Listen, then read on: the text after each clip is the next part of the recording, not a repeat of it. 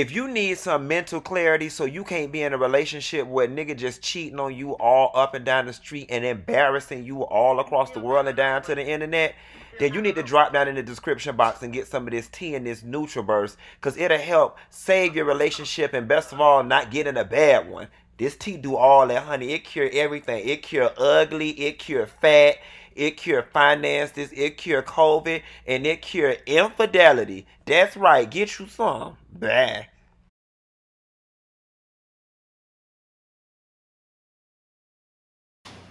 So let me get this straight. Cardi B done took back her cheating, no good ass husband, sorry ass husband, disrespectful ass husband, and y'all hoes got so much to say about somebody else's relationship that don't affect you. Don't feel bad, bitch, cause I do too. Wanna talk about it? Here you go.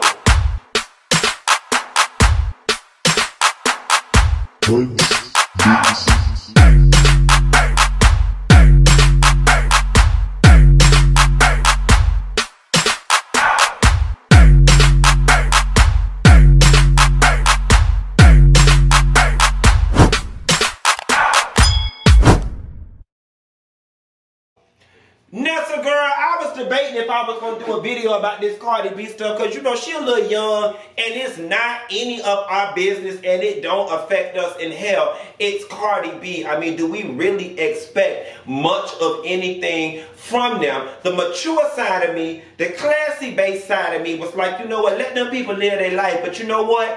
The messy part of me was like, forget that. Y'all plaster every ebb and flow of y'all relationship in the media, in the blogs, and on social media. So then because you did that and you made your life a part of our life, then we got the right to sit down and scrutinize and critique and pick apart and laugh and poke fun at and every damn thing else in between by this silly, stupid ass situation. So that's what the fuck I'm about to do. Want to hear it? Here it go. Now, the mature seasoned part of me is able to go to bed easy at night writing all of this off by simply saying, she's young. You know, those of us who are more seasoned, we have strong opinions and attitudes about it because more than likely we've been through it or witnessed it when we were younger, and that helped us arrive to this place of, ooh, Molly girl, you in danger. But she's young. She gotta go through it. She gotta get drugged through the mud and broken down and hurt so much by this fool that later in her life she won't allow another one to do. A hard head make a soft ass, and they feel like that's what she's going through. So all things constant, right? I just write the whole thing off as Cardi being young. Now, if we want to take age out the equation, here's really what it is. In my opinion, I think she's stupid as all fuck. And not just Cardi, any particular person in this situation. I think she's stupid as all hell because she has forfeited the formula to her being. And what I mean by the formula, we all have a price, right? There's a number, there's a set of tasks, there's something that a person can do to win us over or get us back. But your power lies in you holding that close to the chest. Unfortunately, Cardi B has assisted Offset in the mistreatment of her because she has laid the foundation that all he has to do is make a big enough public display and she'll take him back. And here's the thing, she said in her video, I mean, what the fuck I'm supposed to do? He bought me a Rolls Royce and I'm supposed to snub him? And here's where the ignorance and the hood mentality come in, right? Him buying her a Rolls Royce car, that's something that should win me and you over, Nessa girl, because we can't afford a Rolls Royce. We don't have Rolls Royce money. We can't go out and buy our own Rolls Royce. What the fuck you mean he bought you a Rolls Royce as if you can't go buy your own? You're independently rich too. And considering the fact that y'all married low-key, he bought you a Rolls Royce with y'all money. So I'm not understanding this whole excitement about him buying you a Rolls Royce. And please, Cardi, don't make it about the Rolls Royce. All right, sis? Just say you wanted your man back. And the real gag is Cardi really don't owe anybody an explanation. You know what I'm saying? If you wanted your man back, you just wanted your man back. Because can't nobody make you feel the way that man feel. And ain't nobody else making you look stupid the way that man making you look stupid. But maybe stupid feel good to you. Maybe stupid is synonymous with love for you. It don't work for me. But the whole Rolls Royce thing, that kind of threw me. But again, it's that hood logic shit. You know what I'm saying? And coupled with the fact that, you know, and I'm just going to put this out there. Cardi is a hood bitch. Offset is a hood dude. And they are doing hood things. This is the shit y'all hood bitches like. This that mentality y'all live by. Y'all don't mind that y'all nigga out there fucking strippers and fucking somebody else in the apartment. Just as long as he do it respectfully, I'm the main. Whatever the case may be. Y'all live by this whole ideology that a dude gon' cheat on you regardless. So you might as well get with one with money and all these other stupid ass ways people rationalize being with no good ass men and women. Cardi live a hood life. She like a hood dude. And this is the fuck that come with hood love. It's just the cost of doing business. Now, I wish, and here's the thing about Cardi, right? Like, at what point do you elevate? It's like, yeah, you can stay true to who you are, but who you are can also evolve. You know what I'm saying? Like, with the level of success that Cardi has, with the amount of wealth that she's amassed this quickly, she literally can walk through this world and write her own ticket in love, in career, in happiness, whatever it is she wants. She talking about she missed her best friend and she wanted some dick, but I'm here to tell you, best friends don't hurt you. Best friends don't hurt you. You setting yourself up, Cardi, for long-term hurt for temporary satisfaction, because he has already showed you. He did it with you in the boyfriend and girlfriend stage. He already did it with you in the marriage stage and had to walk across the thing and apologize to you on TV. I mean, on the stage at your concert. Apparently, he's doing it again. That's why your ass decided to leave. He's already showed you that he is incapable of being faithful. Now, here's the thing. If you know that and you reset this relationship and go into it fully knowing that he's just going to cheat on you again with no expectation of fidelity, then I'm here for it. I really don't care what configuration or what arrangement a couple has, just as long as all parties involved are in on the negotiation.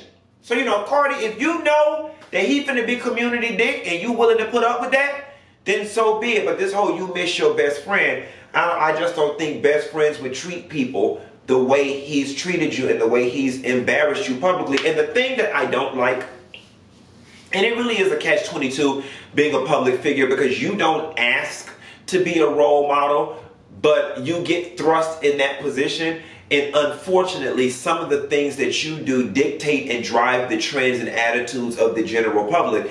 And I just hate that we've got somebody else in the media, a public figure, that is further perpetuating this struggle love, and that, you know,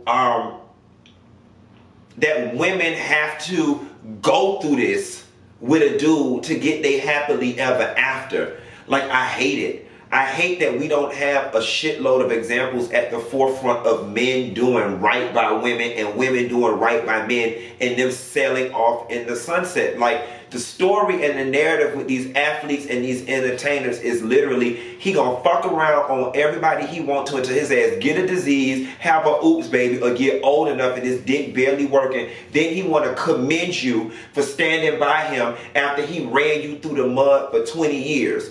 And in exchange, you got a couple cars, some bags, some nice dresses, and a couple trips down to Planned Parenthood because you had kept getting trichomoniasis every damn month and the clap. So now you can't even go nowhere because you got clappy puss. It's clammy and clappy. And got herpes bump looking like a Braille menu at McDonald's on the top of the counter. Coochie looking like an oatmeal cookie. No, God, don't want it. I don't need it. I don't want it. There's not the coochie for it. I just hate it. I read, though, and I want to leave y'all with a story. What prompted me to do this video, I had to post it on my Instagram. I saw a quote that said, Cardi and Offset, the main reason I stay out of my homegirls' relationships. Got me over here helping you jump him and y'all be back together tomorrow. Now I can't come back over to y'all house. No, ma'am. And let me tell you something. This thing hit me in the deepest of places, and I'm going to tell you why. Baby, I had a homegirl. And her baby daddy, they've been together. I ain't never liked him. I ain't never think he was good for her. You know what I'm saying? But it was not my business and not my relationship. I would literally just listen to the things that she would tell me from time to time and not offer any kind of rebuttal. I would just be a sounding board. And when she got off the phone, I would just roll my eyes and, you know, be like, child, that's her stuff. So anyway, one particular day, this friend called me. And she just fed, I could tell she fed up. She fed up. And I'm like, good, good. She see the light. So I was like, well, you know what? Since you don't open this door, let me go ahead and walk through a child. Why did I do that? That was the worst mistake of my life and the demise of our friendship. So she opened the door, bitch. I just gave her a 7-year barrage of all the things I observed and I felt that I thought was dumb and I thought that was stupid. And we got off the phone on the same page. Okay, on the same page. Bitch, I go to sleep and wake up the next morning. I got a long ass text message from said friend talking about how she should not have talked to me about her man, how she supposed to be a ride or die for her man, and that she should have never did that, and she didn't mean none of the things that she said, and she don't appreciate, and she was wrong for sitting there letting me talk about him like the way I did. And I'm sitting here looking at the phone like, so she done went off and told the nigga everything I said, passed off how she was feeling as, well, Quentin said this, and Quentin said that, and Quentin said this, and then the nigga done got in her head and be like, I'm supposed to be your man, how you gonna let your friend, yada yada, I do da da da da da da da, and then she done came and flipped the script and then flipped it and got mad with me. You got mad with me for agreeing with you about the same shit you were saying about your nigga, and then so I'm sitting on her, I'm like, I'm confused. I don't understand what's going on. That turned into her blocking me and me and her not talking. And 2 years went by and now they still together doing whatever it is they doing. Now I can't go around to the house to her kids' parties. Okay? Whenever she down to the rib shack or wherever she at and he gonna be around, I can't even go. Now I ain't getting the invite. Now she got to sneak off and talk to me on the phone when he ain't around because all this damn friction and chaos gonna be created between me and him because now I don't like him and he damn sure don't like me as a result of her going back telling him all the things I said. That's just one example of why I stay out of other people's relationship business. The other was, and I had to pray about this one. I'm not gonna lie to you. When it comes to being stupid for a man, I'm very judgmental. I am, and I lose respect for my friends. Like you, I'm probably not the friend you want to call and be like, your man did this, that, and the third to you, and you took him back, because I end up losing respect for you. And then it's like, when it's time to go to brunch and stuff, I'm so annoyed by your situation that I don't even call you and invite you to the brunch or go out to eat or go to shop, because I just don't want your stupidity around me and in my space. Call it judgmental, but it's just the way I function. I can't stand being in illogical situations with shit that's just black and white and stupid. I'm gonna tell you one thing my parents did good. They did a lot of things wrong, but they did a very good job in fortifying me in who I am and conditioning me to understand that I am all I need. All right, I have never, and maybe that's why I have very little tolerance for this back and forth, you do me wrong, I take you back behavior, because I've just never been a part of it, right? Like I know what I'm about, I know what I'm worth, I know what I'm gonna put up with, and because I am so independent and self-sufficient, I really don't need you for nothing. So it's very easy for me to cut your ass loose if I feel like you're doing me wrong, because I don't need you for nothing. And so for me, going back to Cardi's situation, you know, this is like, you're not in need of anything.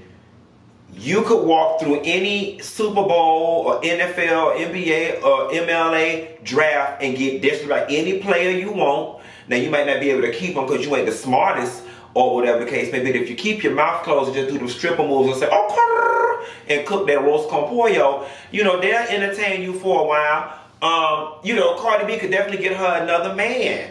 She could definitely get her another man. She could definitely get a lot of men. And she ain't hurting for no coin. It's not like she's some F-list rapper like some of these new girls that's out that needs to date a bigger rapper in order for them to come up. Cardi got all the economic resources she needs, so I'm just not really understanding this logic. And I think the best thing for Cardi and Offset to do would be, honestly, keep y'all business out of social media. And here's what, and here's how you know that these people purposely put their business out. Tyler Perry don't hear the whole damn baby. We don't, Big Bo, know what Tyler Perry's son look like. We don't know what Janet Jackson's son look like. We don't know who Janet Jackson dating. We don't know where she eat at. We don't never see no candid pictures of Oprah shopping. We don't never see Oprah driving no car. We don't never see Oprah down to eat to the Red Lobster. And I'm sure she go. I'm sure she go. I say all that to say that you can keep your business out of the press if you wanted to.